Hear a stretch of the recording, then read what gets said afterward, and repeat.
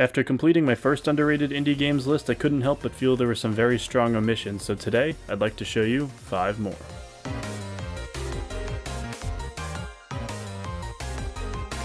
One Step from Eden is the kind of game you see gameplay of and then immediately dash to the Steam store to learn more about it. Channeling the Battle Network series, Eden has you darting between tiles to avoid and deal damage at a breakneck pace with a custom deck of cards that you accumulate over multiple battles. The game's difficulty curve is steep, and so is the learning curve, but once you've broken yourself in and gotten a couple of battles under your belt, you'll develop a sixth sense for being quick on your feet and knowing the range and potency of your cards on the fly. You'll steadily unlock more characters that each have their own default moves to complement whatever deck of cards you have, and they feel surprisingly different from each other. Unfortunately, the game hasn't been updated since April, and I get that a game doesn't have to be constantly updated to stay relevant or good, but with other roguelikes like Isaac and Dead Cells, it becomes easy to be left behind without at least some support. Pick this one up if you like moving really fast and shooting back really fast.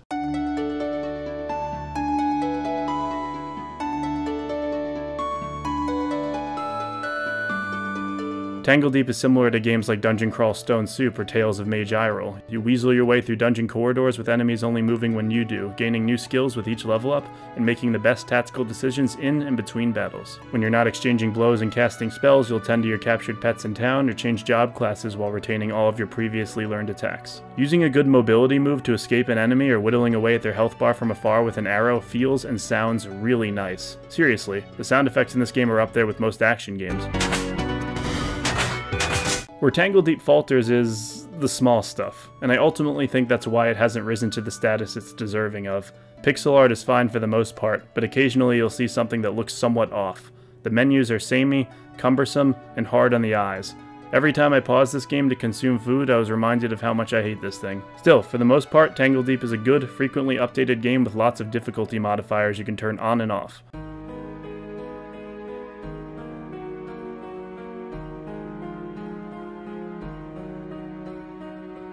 In all due fairness, people have caught on to the underrated status of Momodora more recently and have done some videos on it, but I still don't think it's quite where it needs to be. There's nothing super fancy about this game. It doesn't have any secret magic ingredient or game-altering mechanic interwoven through the whole thing. It's just good at pretty much everything it sets out to be. It's on the shorter side, almost as if to step away gracefully before it overstays its welcome. You'll set out on a Metroidvania-styled quest defeating bosses and enemies while amassing different items and movement options to transverse previous dead ends you've encountered as well as the main path itself. Typical Vania stuff, but it becomes more than the sum of its parts when every individual piece of the design is as good as it is. You start with 2 different attacks as well as the dodge roll, and even with just these, combat is pretty fun. Melee attacks feel great, and you use a freaking maple leaf. Honestly, that's impressive.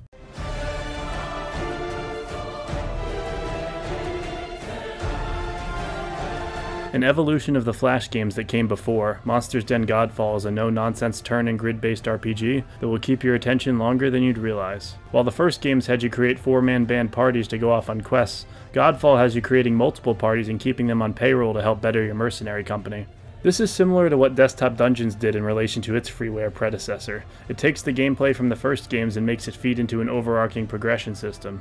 Most attacks use all of your turn wheel, but with certain abilities only half of it is actually used. This and other standouts like the fact that each class has multiple stances that don't cost you a turn, gives you a little bit more tactical dials to work with than other turn-based games, and you can come up with some pretty crazy party comps later down the line. Did I mention that this game still gets updated? Like, he just recently added a new area and this came out more than 5 years ago. The total absence of any animation and the resolution issues are reasonable to be iffy about, but if you're at all skeptical about Monster's Den, you have 3 different free games you can try in your browser anytime before you make a decision.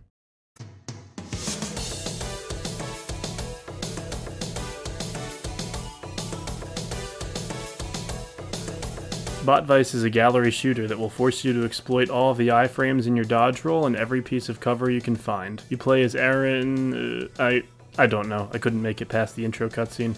The game itself, though, is fun. You have lots of different weapons to dispose of enemies, and in pure video game fashion, there are combustible objects that you can destroy to take out many at once. You even have the ability to lock onto the nearest target, which helps a ton in the middle of really dense firefights. The colors are pretty and the pixel art is good, but it isn't anything we haven't seen before. You'll be surprised at how many firefights you can withstand once you get good at this thing. While it doesn't have the meat on its bones to stand toe-to-toe with other games on this list, it certainly deserves more praise than none at all.